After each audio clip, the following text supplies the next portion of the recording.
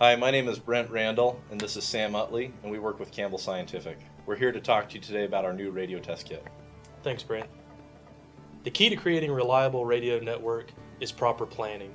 A simple equation can generally tell us if it will not work or maybe it will work.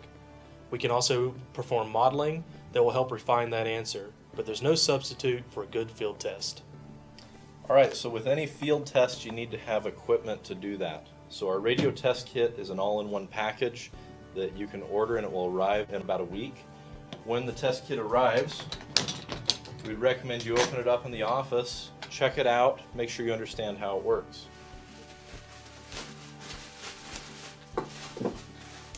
Okay, we've laid out all the contents of the radio test kit here on the table.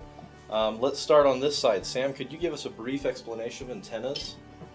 Brent, the kit consists of 3 types of antennas.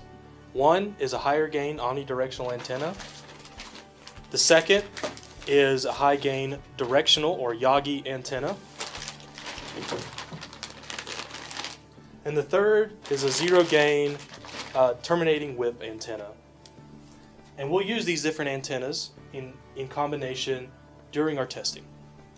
Okay. With the antennas, when you use the larger antennas, either the large Omni or the large Yagi, we have a temporary tripod that can be used to set up the antenna. Looks like we also have some coax cable in our kit that we can use to connect that antenna to our RF test box. Yes.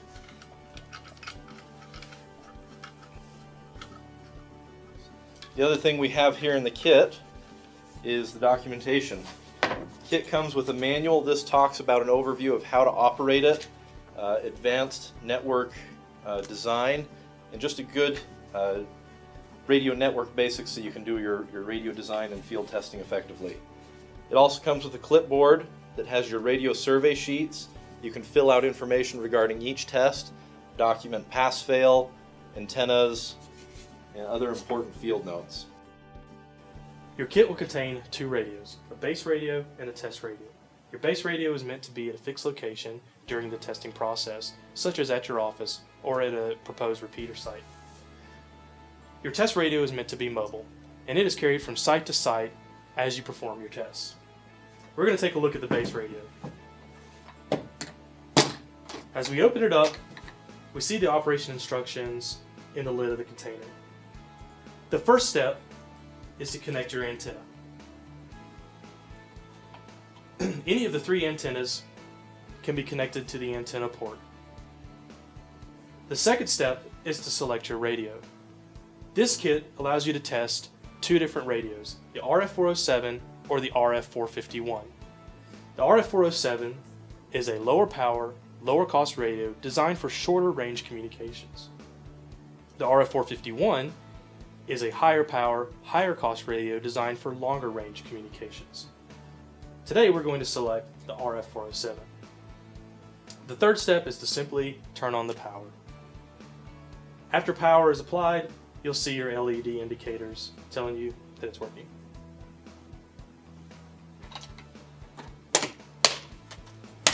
The second box is the test radio box. The test radio box also has instructions posted in the lid specific to the test radio. The first step is to connect an antenna. We'll use the same antenna as Sam was using, but we could use another. The second step is to select a radio, and we're going to match the same radio as the other test kit, and now we power the device. The device will warm up and give you the same LED indicators, and this also has a display screen that communicates test results used to fill out the radio survey radio sheet. Now a test is ready to begin. We can hit test. The test radio box is powering up the radio and going to initiate communications, and a pass-fail will be displayed on the results screen.